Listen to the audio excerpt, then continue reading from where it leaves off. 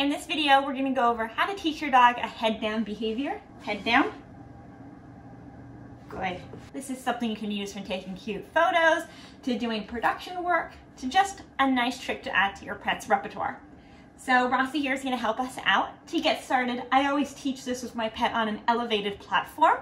I'm using a training platform, the Climb by Blue 9 Pet Products. If you don't have one of these though, you can use an ottoman, a couch works great. You're just gonna wanna make sure there's enough room for your pet to comfortably lay down. So I'm gonna ask him to lay down.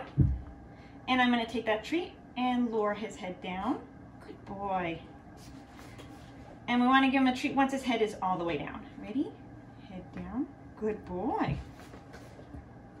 And as he's starting to understand this, my hand cue for this is pointing down. So I'm gonna put a treat right in my hand, cover it up, and I'm gonna be able to point down and the treat's in my hand. He can smell it. Head down. Good boy.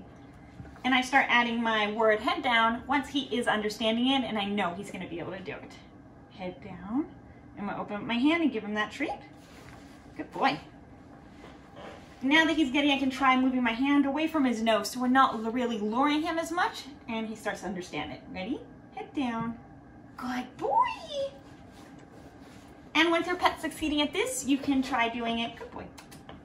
When they're not on a platform, you can try it on the floor or different types of surfaces.